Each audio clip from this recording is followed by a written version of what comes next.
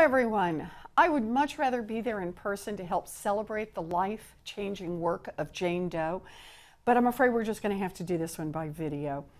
I am so proud to stand with Jane Doe in the fight to create a world where gender equity, racial justice, and safety for all are no longer an exception, but actually are the rule.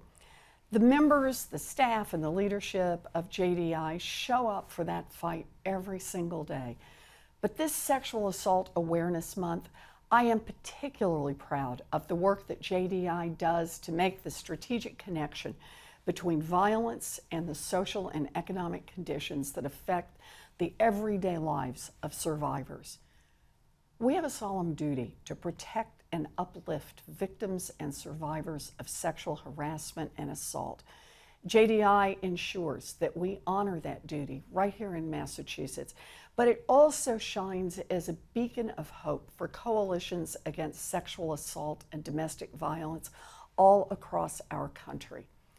The wide range of programs this organization offers makes a big difference for Massachusetts families, and we are all grateful for all that you do every day. Thank you.